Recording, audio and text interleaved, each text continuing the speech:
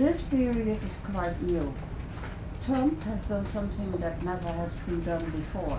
He declared war to the establishment, to the press, and to the politically correct class.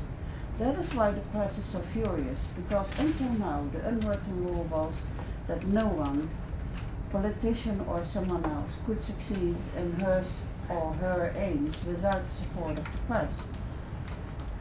That is, the world is what you can call upside down. Nobody disagrees with that. Until recently, in Western and Eastern Europe, the situation was the following. Politics was grosso modo dominated by two parties, or two sides, the Social Democrats on the one hand and the parties from the right center like Christian Democrats, Liberal Conservatives or Volkspartei on the other hand. They were hand in glove and left no room for opponents. Now the situation is the following.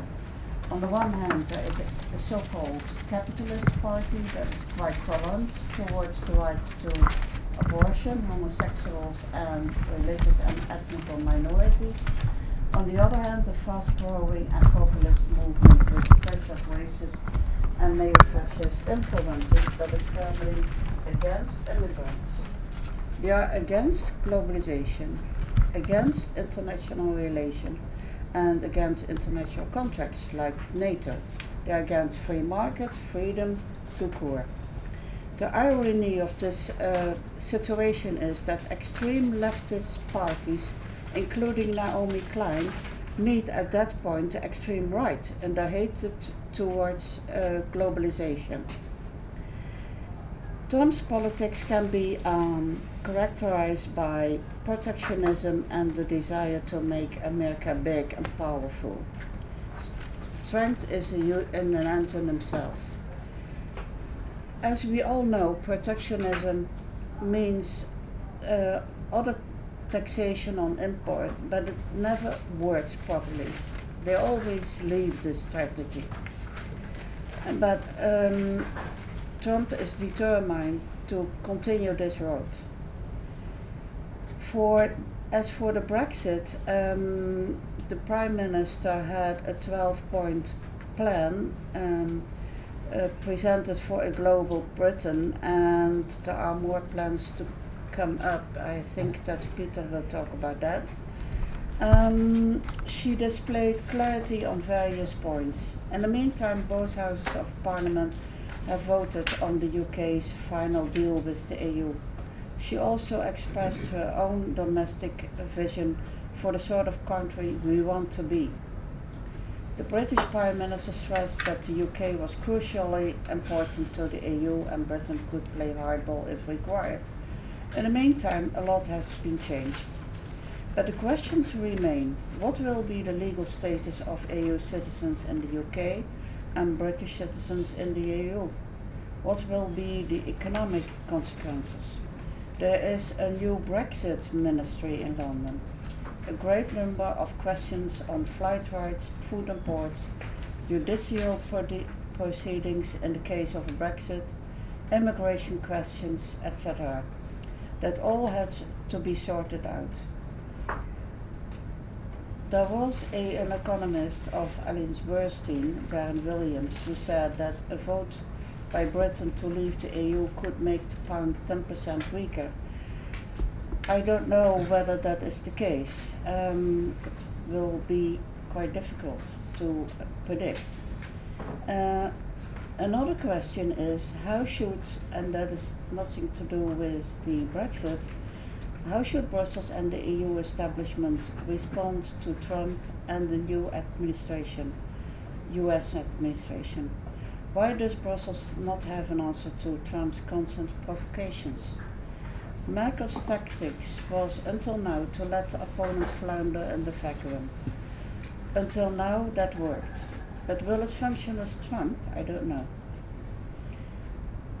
The last point I want to touch is Europe and of course liberalism.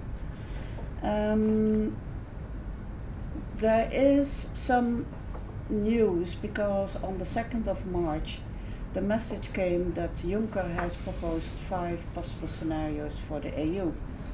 And one scenario has as aim do less but better, which means that the EU member states will define the topics where they will cooperate together and repatriate other powers to their home country. That breaks a taboo, because it means a scenario with less Europe and not more. And until now it was all the time more Europe. But keeping that slogan, more Europe, is not good. It's political suicide. I think that, well, my slogan would be reculer pour mieux sauter. Liberalism, the meaning of liberalism in the EU in Europe is changing. It takes the meaning now current in the US. The liberals are left-wing, opposed to the conservatives, which means right-wing. Joe Norberg wrote on Facebook, beginning almost 15 years ago, I've argued for globalization as a positive force. When I then argued for free trade and free immigration, I was accused of being a foolish right-winger. When I say the same thing today, I'm attacked to be a leftist. So you see, yet the classical liberalism has achieved so much: an independent judiciary, the nulla pena rule, the nebis in idem rule, a free press, civil rights, abolishment of torture. So we have to still aim at keeping our liberalism alive, and the real classical liberalism. And that certainly does not apply that I ever will belong to the camp of Le Pen, Wilders or AfD. I would say I leave it to this, and I give the floor to Barbara. And I want to mention that Mrs. Klosch is as deputy head of the mission of the embassy in Austria, is attending here and has given us the honor to be here. My name is Barbara Coleman. I have the privilege to moderate the first panel here, the topic of which is a major economic reconfiguration, the end of the free trade era. We have seen many ends in the past 60 years while the EU has developed to a certain extent. But I would start by quoting Frédéric Bastiat, when goods cross borders, weapons won't. And I think this great French philosopher has made his point clear. And we should all learn from that. And I'm looking forward to have Professor Bede as a keynote speaker here to open the debate. And I will quickly introduce our speakers at this first panel. So Professor Bede, the keynote speaker, has studied psychology, is a sociologist by academic education, studied in Hamburg, made his career via the United States, Northwestern University in Illinois, via Mannheim, Cologne, and where he retired finally in Bonn. Professor Bede is a very active writer, disputer, and joining us at the Roadshow frequently. And I would like to extend my thanks for joining you. Thank you, Barbara. Ladies and gentlemen, dear friends, liberty. My topic is, do we face the end of the free trade era? Free trade is under attack, and free trade has been under attack for at least a decade. Its survival cannot be taken for granted. The cues for free trade being under attack began with the failure of the Doha round, more recently with the failure of the Trans-Pacific and Transatlantic free trade negotiations, thereafter with the Brexit vote, which is endangering British access to the common European market, and then with the election of a protectionist to the American presidency. I do not belong to those who reject Donald Trump for politically correct reasons. I think his geopolitics is saner than Hillary Clinton's might have been, but this is not my topic today. My topic today is free trade, and unfortunately, being a protectionist, Donald Trump is dead wrong on this issue. Not on all issues, but on this issue, he is as wrong as one may be. Unfortunately, politicians, not only Trump, but without exception, all politicians on the left side of politics and many politicians on the right side of politics know next to nothing of economics.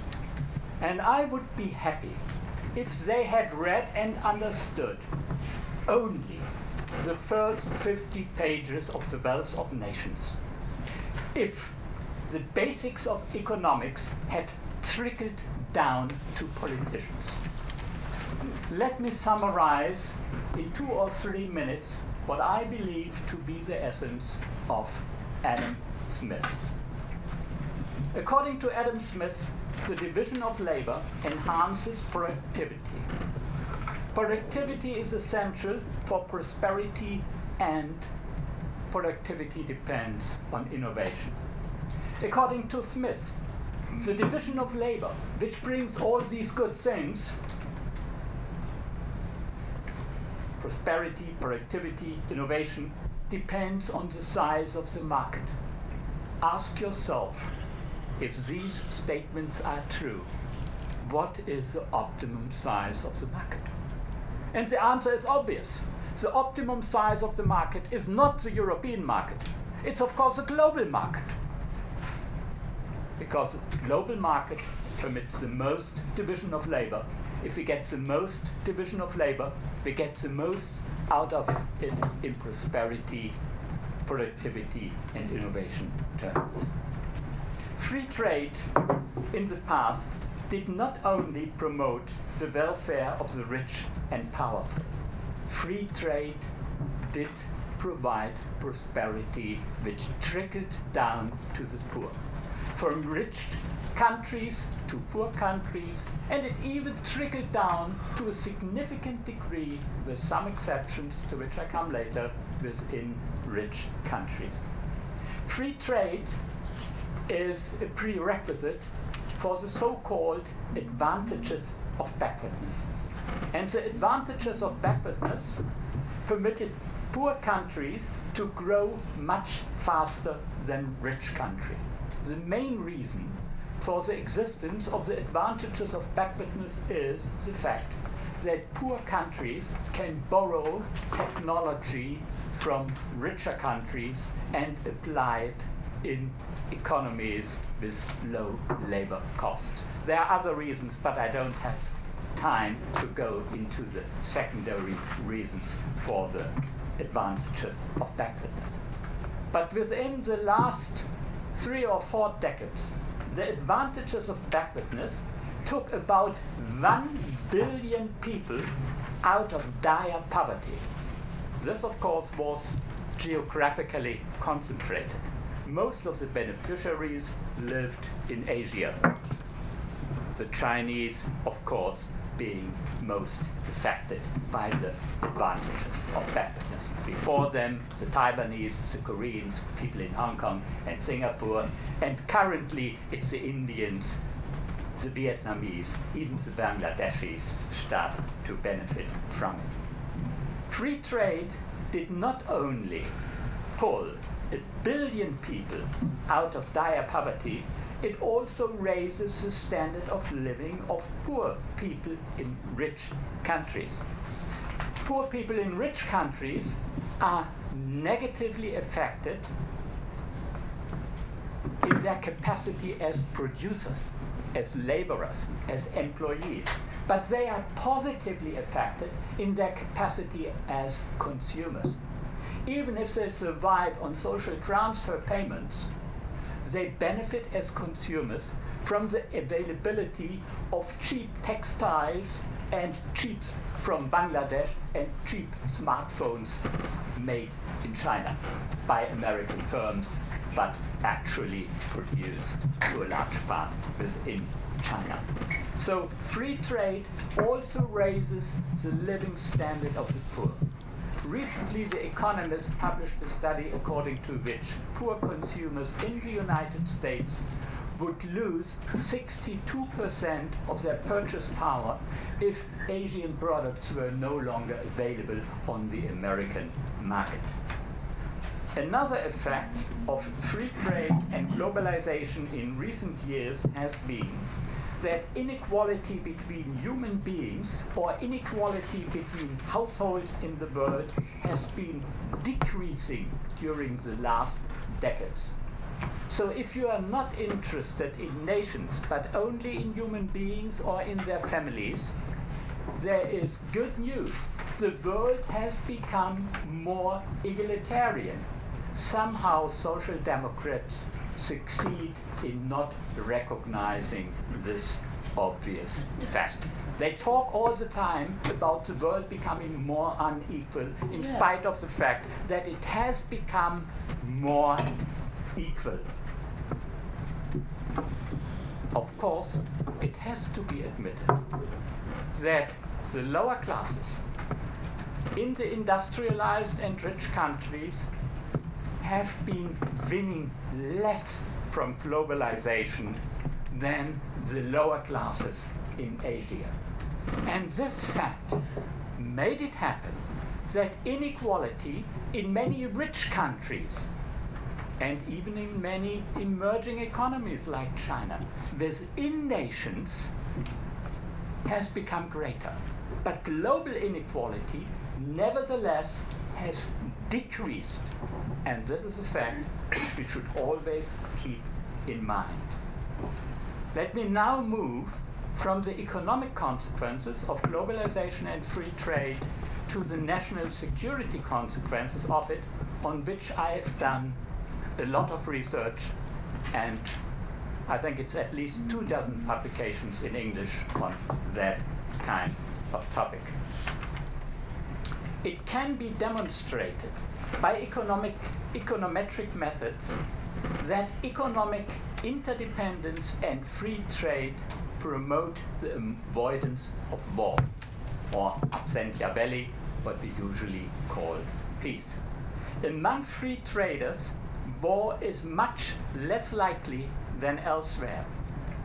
Even the so-called democratic peace ultimately depends on economic freedom and free trade. To summarize, I can refer to the quote from Bastiat again: the alternative to free trade is less prosperity and more conflict within and between states. Free trading countries also are less likely to suffer from civil war, which recently has become more important and more a threat to human well-being than interstate war, which recently is getting out of fashion, let me say it in that sloppy terms. Nevertheless, in spite of all the economic and national security benefits of free trade and globalization have lost legitimacy. Why? Globalization has endangered low-skilled jobs in rich countries. Within many rich countries and some middle-income countries like China, inequality has increased significantly. In the United States, the middle 60% benefited less than either the poorest 20% or the richest 20% from income growth in the last 30 years. All of this generated dissatisfaction and resentment in rich democracies and made Trump rise to power.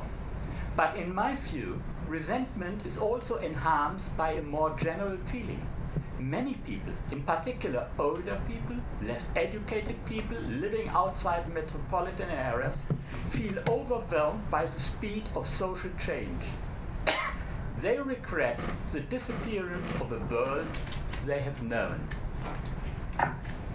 In my view, there are three main sources of rapid social change. First, there is technological progress. No single country can stop it. And if you try, you condemn your country to decline. This is not to be recommended. Second, there is free trade. Big countries like the United States can stop it. Worse than that, by undermining free trade, they hurt smaller and poorer countries even more than they hurt themselves. They hurt themselves, but they hurt others more than themselves. Stopping free trade reinforces poverty and promotes conflict within states and between states. We should not do it. Third, there is mass migration of unskilled people from poor countries to rich countries and into their social transfer and safety nets. This type of migration makes the indigenous population feel less at home in their own countries without providing benefits for both sides, migrants as well as host society. Migration must not be permitted to become an excuse for the further expansion of a bloated and ultimately unaffordable welfare state. Migration must not be permitted to become a zero-sum game where migrants win access to generous social welfare transfers, but indigenous taxpayers lose. Like any decent commercial deal, both sides should expect to win from the deal. Of course, there are human errors, but then the deals are unlikely to be repeated. Ex ante, both sides usually expect to win. Migration should be turned from the current negative sum game into a positive sum game where both sides win, migrants as well as host society. And this means we have to stop to welcome people into social welfare and safety nets. If we can do without one of the three sources of rapid social change, technological change, free trade, and mass migration into social safety nets, I recommend that stopping the last thing is the thing to do in order to make globalization and free trade tolerable for people in rich countries and in order to safeguard our future. Thank you for your attention. So I'm with Open Europe, which is a British think tank, and we have been focusing on Brexit heavily in the last year, given that we are a think tank which wants to basically turn the European Union into an arrangement that mainly is focused on slashing national trade barriers. Now, we were neutral in the Brexit debate. We were not in favor or against, not because we hadn't made up our mind against it, but because of our economic research, which basically found that this could be a good thing for Britain, or it could actually be a bad thing, dependent on a number of conditions. Now, our three conditions for Brexit to become a good thing for the UK are that the UK needs to be managing to conclude a good free trade deal with the EU. It needs to conclude a lot of trade deals with the rest of the world, secondly. And thirdly, it needs to implement domestic competitiveness reforms to compensate for the disruption that eventually will result from the Brexit process. But now that Brexit has happened, we're basically arguing in favor of a liberal Brexit, which basically avoids as much trade disruption as possible as a result of this event. Now, the media have described British Prime Minister Theresa May's speech about Brexit as arguing in favor of a hard Brexit. And I very much disagree with that. I think all the things that the UK government are demanding are pretty obvious and completely unsurprising. For a start, the UK government does the UK it wants the UK to leave the customs union. This is not a surprise. The UK, after the Brexit vote, has been constantly reminding everyone how they want to conclude trade deals with everyone, the whole world, like leaking lists of countries are happy to do so. And still many people were somehow surprised that the UK would leave the customs union. Also, unsurprisingly, Theresa May said that she wants Britain to be no part of the single market. And again, many pretended to be surprised. The Scottish nationalists are trying to exploit this a little bit.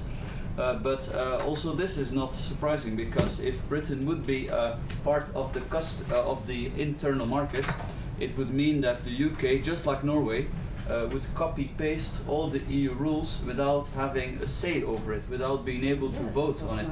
So the opposite would surprise. Can you imagine that the UK government say, yes, we want to copy all the EU's rules and become basically a fax democracy, as Norway was described by the current NATO Secretary General when he was Norwegian Prime Minister. So this is completely unsurprising. Of course, Britain wants access to the single market as much as possible, but it will likely end up in an arrangement that is quite similar to the Swiss EU arrangement. Also, the UK doesn't want unrestricted freedom of movement. I think the basic theme of Brexit was not so much hostility to migration, but it was hostility to unrestricted migration. The UK definitely, the people who were in favor of Brexit wanted to take back control. That was one of their slogans. And the British government has said it definitely does not want to restrict migration too much. They have repeated that a few times, David Davis, the Brexit secretary, but they want to be able to decide themselves. And they don't want to allow this to the EU framework. Now, what is the future? On Wednesday, so that is tomorrow, the UK will trigger Article 50, the procedure the EU has to leave. This will make sure that a period of 2 years will start, after which the UK will automatically leave, unless this period has been extended. First, there needs to be a deal on the exit terms, and this involves two main issues. First of all, the rights of European citizens in Britain. Secondly, the rights of British citizens in Europe. Secondly, the money and the financial liabilities the UK has. I mean, this shouldn't be overly difficult. The EU wants Britain to pay 60, Britain wants to pay 0, so they can find some kind of a compromise. Both sides have openly indicated they're more than happy to guarantee that anyone who is now either in the UK or in the EU 27 will be allowed to stay there for the rest of their lives, and that's only fair and correct, I think. The Eastern European member states have switched position, it seems. There's more and more signs of that, in the sense that they are expected to no longer fight very hard for their citizens to keep access to Britain in terms of freedom of movement. And that's quite a game changer, which hasn't been properly picked up by the media, but as a result of this, also freedom of movement may not play a major role in Brexit negotiations. The main actors who are arguing in favor of open migration to the UK are big companies in Britain, and they're absolutely right to demand sufficient migration to Britain to safeguard the labour force, but this has been sort of taken out of the EU realm and is now intra-British political debate. Now, the big problem is that in 2 years' time you have this cut-off point on the 1st of April 2019 when Britain will automatically leave, and in theory then you will have tariffs on trade.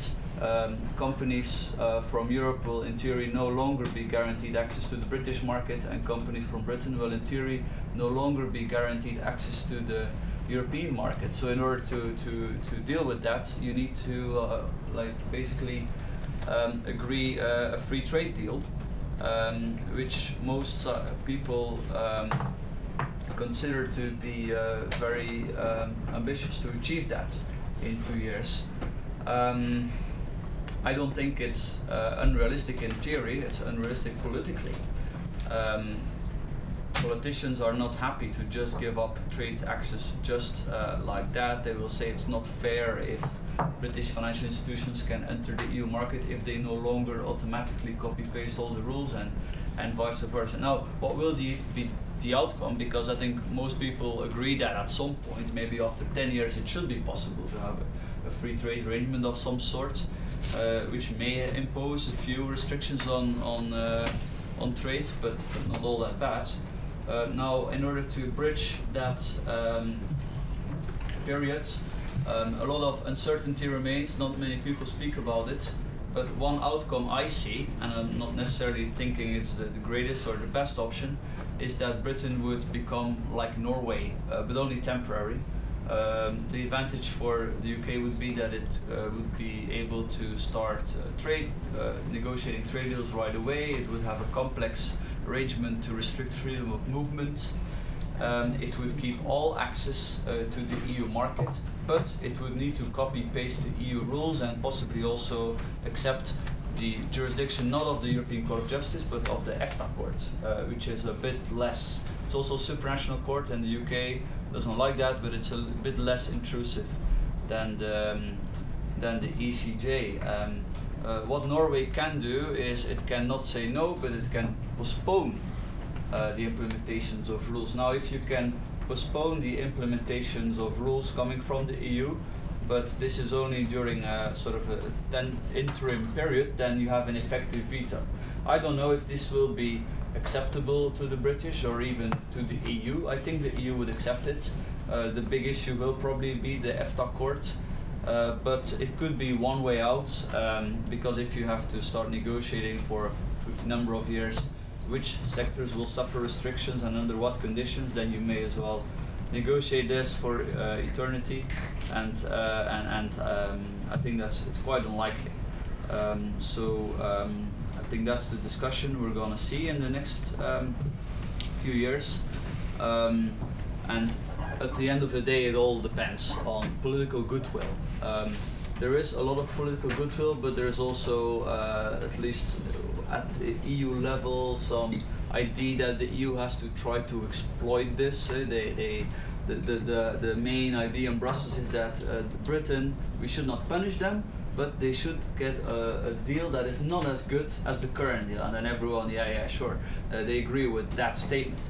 And they think that if Britain doesn't get a deal that is just a little bit less good than its current deal, then more countries may leave the EU, and most people, most government leaders agree with that. And of course it's completely wrong, because any deal that Britain gets that is less good than its current deal will mean more trade disruption, will mean job losses on the continent, and of course this would then only increase Euroscepticism and hostility against the European Union in mainland Europe. So I think it's very important for us free traders to make clear to the EU that it's basically in the interest of the EU itself to give a good deal to Britain that keeps trade as open as possible. Thank you. Thank you very much. Thank you very much, Peter. I'll hand over to John Fund, and let's have a look at the other side of the pond. What is happening there? Thank you. A researcher recently looked at European media and books about which quotes are used the most often. And in the top 10 was the famous quote from the Spanish writer Santayana, which I'm sure you all know, Those who forget the past are condemned to repeat it. It's at that point of penetration that a quote becomes a cliche. And a cliche is both a good thing and a not so good thing, because a cliche can be used to paper over complications. One of the things that Europe has experienced the last 50 to 70 years is, of course, a long memory of the tragedy of the 20th century. Nationalism and monarchy led to World War I. In the next generation, fascism and communism almost destroyed Europe. And of course, Europeans, for very good reasons, have chosen to try to avoid these terrors at all costs. And that's why we're here in the European Parliament. But you can also overlearn the lessons of history. What is overlearning the lessons of history? It is similar to what generals talk about. It is called fighting the last war. Not understanding that in the pace of change that we have, the lessons of history, of course, should never be disregarded. But they can become more subtle, more sophisticated, and they have to be looked at always in light of current circumstances, not just the past circumstances. And that's why we come to the phenomenon of European and American populism, as indicated by the previous speakers. Here, I'm going to focus not so much on personalities, but on policies. And when it comes to policies, at least in Washington, D.C., where I do much of my work, it is always best to say, watch what politicians do, not what they say. And we can certainly in the discussion period discuss what that means with regard to President Trump. Here's, I think, the basic phenomenon that has not been appreciated. We have had enormous economic progress, enormous success, enormous globalization, and we have created a new class of people that has not ever before been seen in such large numbers in Western countries. I call them the anywheres. That's not an original term, but these are the educated, mobile people who value personal individual autonomy, diversity, the breaking down of class and racial barriers, all things that I think almost everyone around this table would celebrate. Those are about now a quarter of the population of all the Western democracies. They are life's winners. I submit to you that every single person in this room is an anywhere. I would be shocked if someone wasn't. But they're only a quarter of the voting population. So who's the rest? Over half in any Western country are what I call the somewheres. They are rooted in where they live and where they came from and where their ancestors were. This is not the blind nationalism of blood and soil. This is not the extreme nationalism that leads to military conflict. It is people who live, as Professor Vida mentioned, often in non-metropolitan areas. They often still go to church, as many or most anywheres don't anymore. They are rooted in family. They grew up with the nation state. They believe in the tribe, although not necessarily tribalism. They often are less educated, but they're no less sincere in their beliefs. And they're especially the belief that those who play by the rules of society should be rewarded for that. Those who adapt to society's norms should be rewarded for that. And those who break the norms, who break the consensus, who come from outside and take benefits from others, are looked to be viewed on not so much always as welcoming, but with some suspicion. And that's the migration issue that Professor Vida mentioned. What we have then is a group of people who do feel dispossessed. And the income gains that they have not seen the last 30 years are one aspect of that. But there's also political correctness. That while of course greater tolerance, a breakdown of racist and sexist and other barriers is entirely to be rewarded, for many people this has gone too far. We all know the phenomenon of political correctness. I submit to you that political correctness was one of the major sociological reasons for the Trump phenomenon. People were just fed up with being told by people who consider themselves their betters You sit down and you shut up. Well, maybe their opinions are wrong, but they in a democracy felt they had the right to their opinions. And the easiest way to win an argument in a democracy, as you know, is not to have a debate. And often in Europe, that's how you win arguments about the expansion of the European Union. You basically discredit the other side.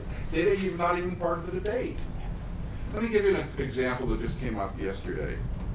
In Canada, there's a gentleman who's a doctor, a professional, and his name happens to be David Bradburn. That's his name. And for 40 years, his family has had a special government license plate, because you can pay extra in Canada and the United States. You get a special license plate to commemorate some saying that you want, some place that you live in, or your name.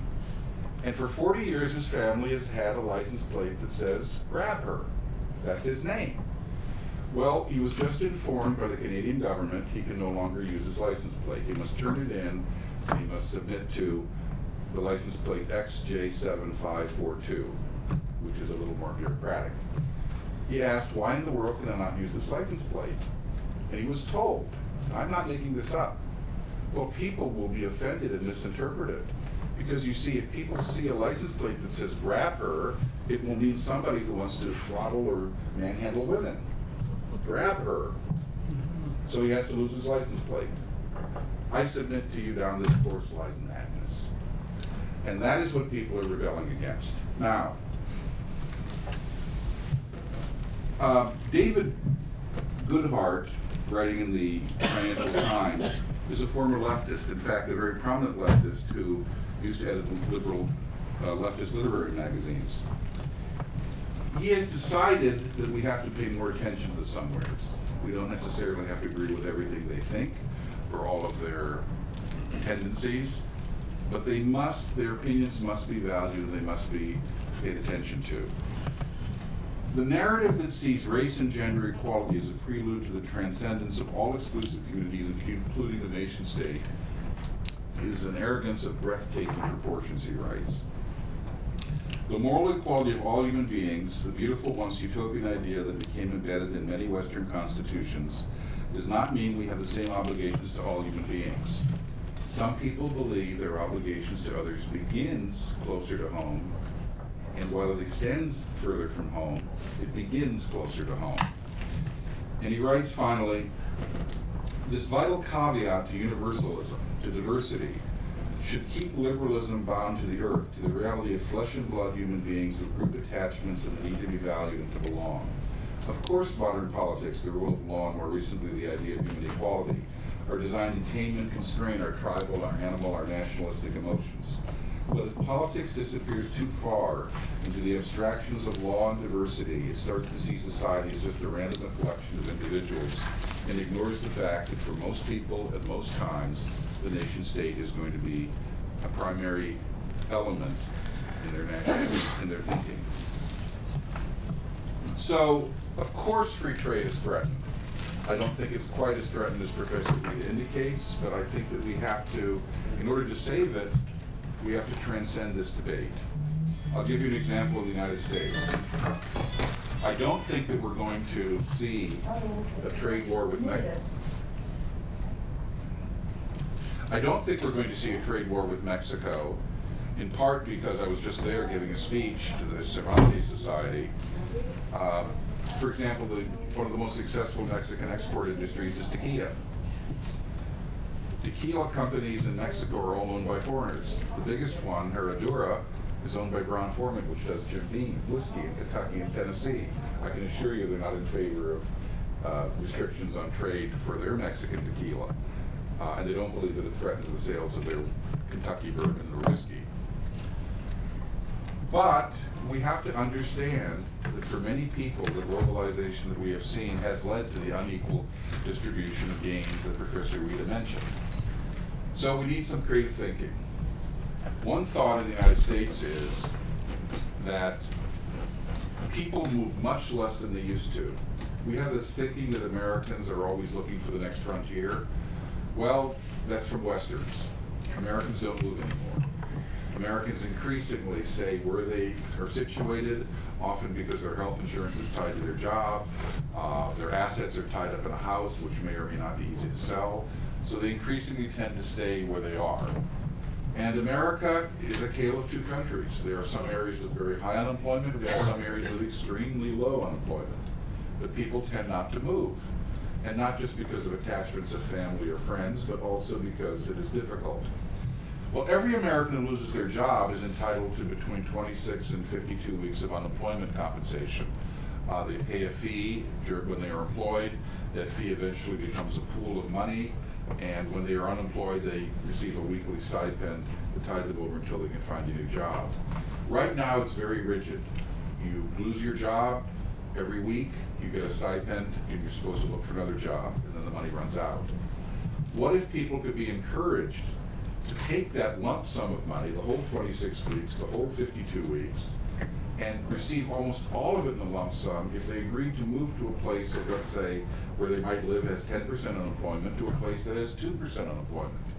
And what if they could use some of that for a job training program that has a proven standard of success in retraining people at whatever age that they have become unemployed for a new career or their old career with new skills added onto it?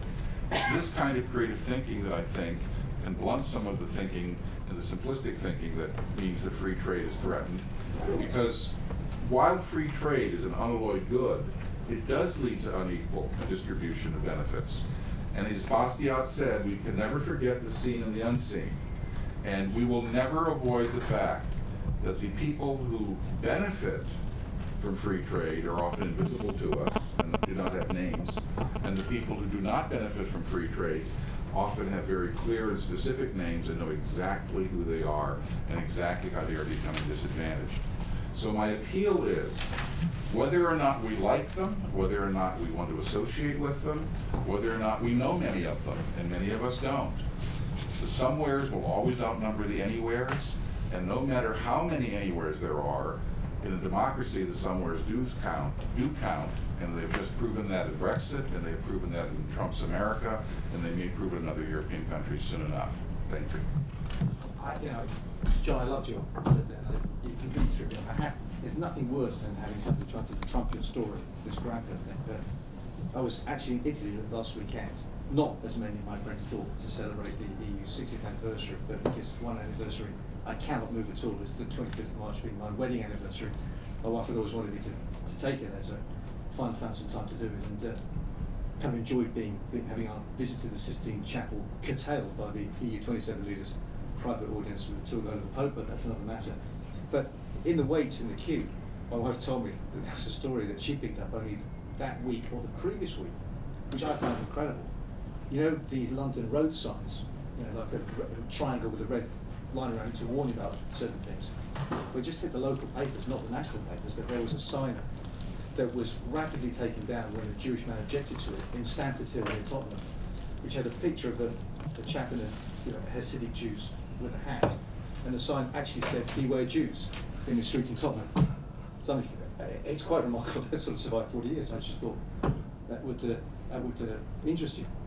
Anyway, one thing that I wanted to just invite everyone to reflect on is really, why does nobody talk about the banking crisis any longer? I'm sorry. The banking crisis. You have to speak up a bit. Sorry. Yeah, there is no microphone, sorry. It's okay. Just They speak didn't up. provide it. I can shout, it's okay. The last time I was honoured to be invited to speak was actually in Belgrade in 2014, when I had the pleasure of following Professor Vida then. And at that stage I sensed that concerns about the banking crisis were starting to abate. If I can take you back to 2009, we were all worried about banking crisis then. Central banking, huge concerns about the independence of central banks, the conveyor belt, the revolving door rather, out of Goldman Sachs' office into major positions, administering a TARP bailout, Draghi himself just about getting into the full swing of things at the ECB. And yet, I think really that the concern I have for the next generation, especially this swathe of prime ministers and leaders that swept into Rome when I was there on Saturday, 16 of them younger than me, most of them studying when banks had collapsed, is that they've just accepted as the norm that we live in a dystopian environment where banking simply doesn't work. I was planning, therefore, to talk a little bit about the events that have happened kind of since 2009, 2014, and just to update you on what I gave then about Monte Paschi and how I attempted to prove that central bankers simply have no idea what exposures the banks have because of the ways, the modern techniques that I confess I became a bit of a specialist in structuring exposures in such a way that they are never recorded on books of either bank. And then finally, I wanted to just revert to Professor Vader's papers. He's sent me a couple of papers. I asked for them in 2014. This one I found quite impressive. 2004, The Diffusion of Prosperity and Peace by Globalization. The key points of that I took away when I read it was that capitalism is essential for global peace. That's one of your main themes, Professor. And in a nutshell, it's quite a long paper, but there are 3 points that jump out. That a capitalist peace strategy presupposes a minimal degree of state effectiveness. And my conclusion really is that the way governments are behaving regarding the banking crisis proves that that standard, sadly, is never going to happen. Secondly, a capitalist peace strategy will not work in the Muslim world. I think events way after 2014 have demonstrated that with ISIS. And thirdly, Professor Vedder cautions us to keep in mind the limits of social science. It's nearly probabilistic, so there is some doubt about this. But I have to take my hat off to you, Professor, for having had the foresight to write that paper 13 years ago, and I look forward to the update next year. So to put a bit of flesh on the bones of that, a few updates. Also, sorry, before that, to pick up on Peter's point, thanks, you haven't yet gone to Austria, Peter, about Scotland. I don't know if many people realise that Scotland, my father, nice to see the cross of St Andrews around the town this morning, is probably the most insolvent country in Europe. You know, way in excess of Greece and everything else. The trade deficit is 10%. They're kept alive on life support. I actually, so I'm going to name drop a bit here, I just have to. I had lunch with Murdo Fraser about 3 weeks ago. He's the one of the close lieutenants of Ruth Davison, the leaders of the Scottish Conservatives, and he's the kind of finance minister representative. And he gave a talk to me and 10 other guys at lunch, and was saying that he thinks that this is before the demand came in from Sturgeon for a referendum. He thinks that the position of the Scottish Conservatives would be to oppose any Scottish referendum before the Brexit deal is negotiated. And I just said to him, oh, why are you saying that, Murdo? I mean, do you not see you're putting yourself right back into this position of somebody in the lead who fully admits that the reason he and his colleagues take that stance is because they're worried that the Scots might vote the wrong way. You know, it's not a very healthy policy to adopt these days. But I asked him at the time to change his policy immediately if he wanted to ensure that the Scottish Conservatives do better. Although, for the interest of full disclosure, I have no political affiliation at all and never will have. I just thought it was interesting that he was making, I thought, the wrong policy decision for his own aims. I thought he should encourage Ruth Davison to call for an immediate referendum, precisely in the circumstances of Brexit uncertainty before this Brexit deal is done, which I think will probably take 10 years. But just briefly, because I know we're short of time, some updates since I was last invited to speak. RBS, 2011, I was in the room with Steve Baker, who was quite prominent in Brexit, David Davis, now the Brexit minister, 3 of the top guys from RBS who responded to a press release, one of my famous blogs, which luckily for me, Steve Baker republished, which accused RBS of falsifying its accounts to the tune of 23 billion. That is understating losses by 23 billion and therefore exaggerating their tier 1 capital. And of course these numbers are quite significant because 23 billion is a big number. There would have been about 2 or 3% of their claimed capital at the time, and obviously shown RBS as overtly insolvent. Well, the good news is that now RBS's shares, having rallied, have now fallen again, and they're currently standing at a price to book of 50%. No major bank in the world has ever recovered from such a low price to book ratio, so the market doesn't believe this on it.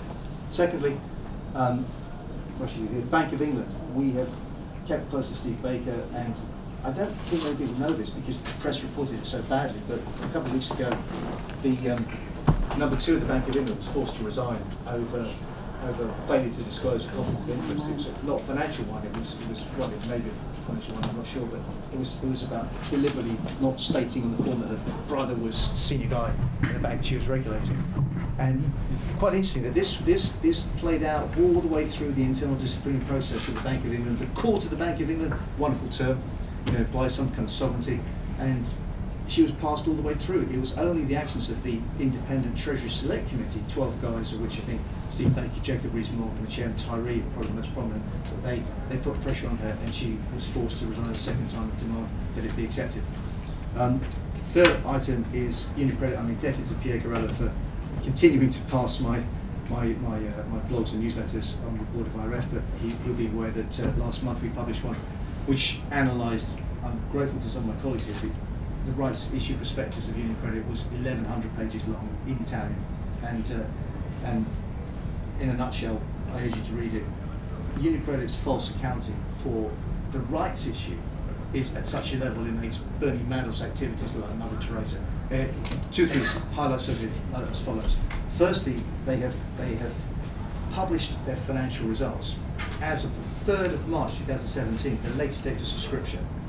They published their year-end 2015, then they also published their September 2016 results. They didn't publish their year-end 2016 results. And at first I thought, why was that? Then we looked very closely and found out that they took a write-off of 12.2 billion euros between October and December 2016. And possibly investors might have been slightly slower to commit to the 13 billion rights issue cash injection had they known that 12.2 of that 13 had already been written off. It was deliberately withheld from the prospectus.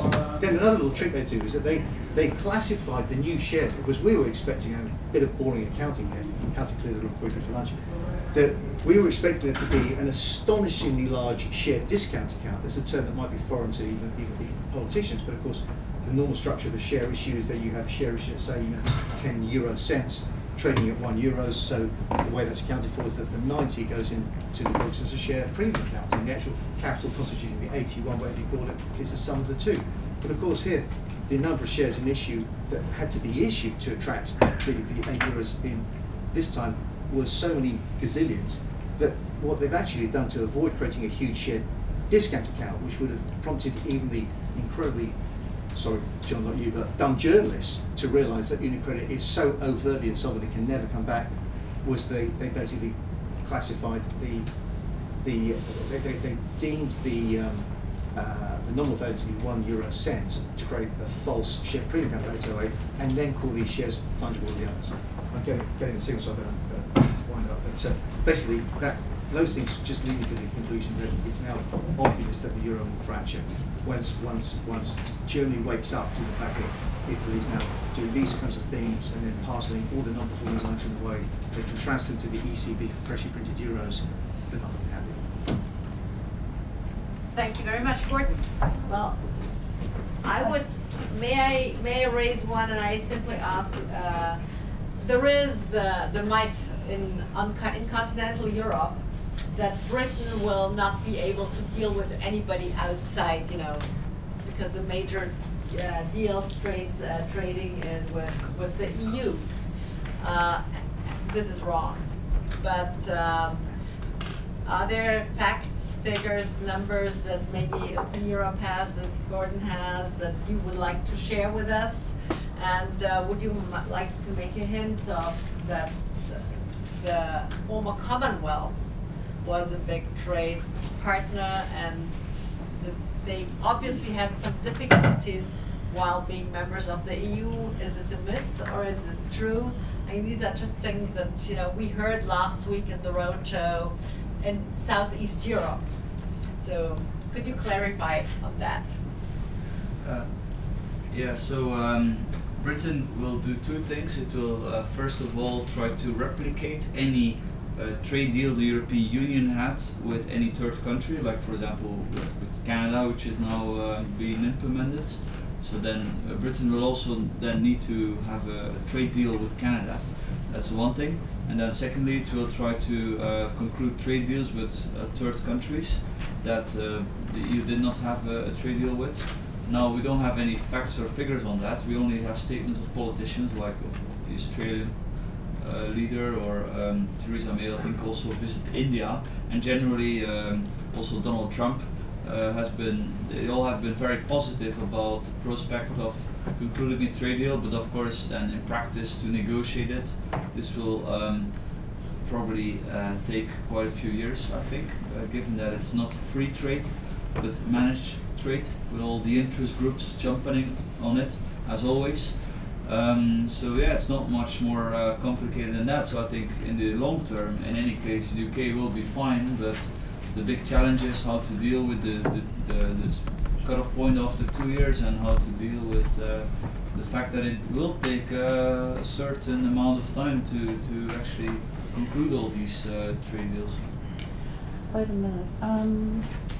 Until now, it was always the opinion that you couldn't even pronounce the word less Europe. It was always more Europe, and you were a fool or made a fool when you said that.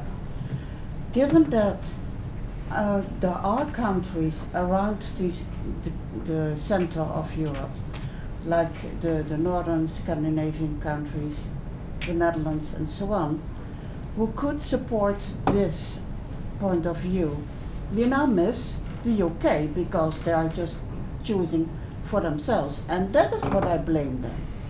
What is your reply to that? I think it's a fair point, and as a Flemish free marketeer, I will definitely miss the British in the EU institutions to fight the wrong status quo. That's true. On the other hand, you can also see that Brexit does bring about a lot of soul searching. First of all, Jean-Claude Juncker mentioned in his 5 options for the future of the EU that the EU doing less and the EU only becoming a mere tree-free arrangement was a possible option. Then you see that Germany, the German government, has said that the EU budget needs to be cut as a result of Brexit. That's also, I think, new. But I also heard that ministers in meetings are more keen to say no, sort of the sense of inevitability that we need to have this particular EU rule is sort of gone. So one member has left the club because they think the club is a little too aggressive and out of touch. So this has led to a little bit of soul searching, not enough of course, but I'm just saying that there are some positive aspects also for the free marketeers in the EU 27 as a result of the Brexit. Well, John and then Pierre. Well, I'm an outsider, but I've been searching for that soul that they were looking for. I think it's microscopic. I think there's very little rethinking in the aftermath of Brexit. This phrase, more Europe, never less Europe, is a great phrase, but it falls into the cliche category. It disguises more than it reveals.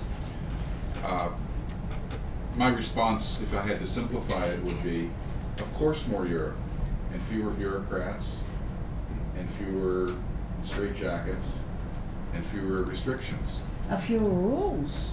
All this legislation. Rules can be good and rules can be bad. I mean, the rule of law, of course. I understand that. All I'm saying is, language is important, and I don't want to be against all rules. I do think that from an outsider's perspective, the Europeans should understand one thing. The conditions that led to Britain to vote to leave the EU are prevalent in all European countries. And if I were a EU bureaucrat, I would sit down and ask myself, how confident am I that I can forever hold off another country holding a referendum on European Union membership? Because as we know, every time the EU has taken its vote to the people, with the exception of the bribe in Ireland, where I think I got it in the 3rd try after they bribed them so much, they've always lost. They always lose a referendum when they make the mistake of having one. So my view is, how long can they forestall another referendum in another country and be completely confident that they would win it? I don't think they can. So I think their current strategy, as an outsider's perspective, is make sure they never vote again. Because it's like the Hotel California. You can check in, you can't check out. Thank you. Pierre, and then the gentleman in the back. Yeah, that was a question to John. You mentioned free trade, might make some people lose from the dynamic of the economy, and then you mentioned the fact that in the US, one of the things that people don't the labor doesn't move as well as before. And then you've got that idea of maybe, using the unemployment benefit to help these people to move, letting them free to use that money the way they want. And by the way, then you mentioned they have like about 24 weeks or 26. Between 26 and 52. Which is 26 months in France, of course, but that's just different between. Now, but this trigger a question. So 26 weeks, that's not a huge amount of money. So if my problem is with a house that will lose its value, would that help? And so my question, but it's is. What is the situation in the housing market in the U.S. after 2008? I mean, is this a consequences of the mess of 2008 and the subprime bubble? I mean, why don't people? I mean, why can't they just sell their house or rent it and isn't more on that side that we should look upon instead of 20 months of wages, salary? Well, first of all, our unemployment system varies from state to state. Yeah, in some states, I'm a Californian, it's extremely generous. Okay. So it depends on the state, and in some states it can be up to 52 weeks, which is a year. The housing market is an issue. It's highly variable depending on where you live. Some people bought their house at the top of the market in 2006, 2007. That value is not going to be coming back in their lifetime. So if it's their primary asset, they may feel stuck, or they may feel unwilling to take that loss. On the other hand, the housing market is stabilized in many places, and even though there's a perception that it's difficult to sell your house, that may not be in accord with reality. My view is that so long as we've had a Federal Reserve, which has artificially propped up equities and indirectly, I think, kept down real wage growth, you have an imbalance. What has happened in the last 10 years since the banking crisis in the United States is if you have stocks, you're doing extremely well, and if you earn wage income, you're doing very poorly. And that has exacerbated the inequality under Barack Obama, which he claimed to be fighting against. In fact, Barack Obama was the leading instigator of greater economic inequality in the United States. I've got a question to Professor Veda. I think you made a very passionate speech about free trade. I'm also for free trade, but you said that there is also negative impact. And I think you downplayed it a little bit in the, thank you for mentioning Federal Reserve and central banks printing money. I think in the basically world that we live in, when you've got nominal, let's say wage inflation, then you've got labor laws, basically all the job is basically outsourced to China, to Southeast Asia. In this case, basically laborers, people that basically once the real wage goes down because of what central banks is doing. Second, they basically lose the job because job is outsourcing. How can you be in this basically in this environment? How can you so passionately defend the free trade? Basically, can free trade? Do we have a free trade? First of all, with central banking setting the interest rate wherever they want, and printing billions, trillions of dollars, but does it even make sense to defend free trade? Because free trade hurts normal, ordinary workers. The thing about free trade is a little bit more complicated. The complication arises from the fact that the only place where real free trade happens is textbooks. Because the kind of trade which we observe is never real free trade. Because from the point of view of benefits to consumers, and that's the place where we should look, because consumers are not specialized, producers in general are specialized. Either you give lectures in social science like me, or you bake bread, or you mend cars, but nobody does all these things together. But consumers are not specialized, so the easiest way to approach the problem is look to the benefit of consumers. And if that is your main concern, what we should aim at would be unilateral free trade. And if every nation which wants free trade decides to go unilaterally for free trade, all the bureaucratic regulations would be unnecessary. And what we have is not global free trade, but is we have regional free trade pacts, and that generates a problem of trade diversion. So all regional free trade pacts, including the European free trade area or the European common market, or the failed attempt to generate the North Atlantic free trade area, all that at best was something like a second best solution. And then it's far too bureaucratic, because we have all these rules of origin. You see, exporters have to make sure that not too much of what they want to export has been produced in a third country and all that thing. So the free trade which we observe is over bureaucratic. But then the question is, we don't live in a first best world. We do not, if the second best free trade world is under threat, and I think it is under threat, should we try to fight against the third best world? And my fear is that things like Brexit or Trump's protectionism will make trade regulation even more complicated and therefore even worse than it currently is. So I'm afraid that in spite of the fact that we are already in a mess and that free trade is too far from the ideal, we are likely to move even further away from the ideal and from a rational construction. But even in a rational world, we have to admit that free trade, in essence, increases competition. And competition necessarily generates losers, not only winners. That is true for domestic competition, and it's true for international competition. And the hard question is what to do about the losers.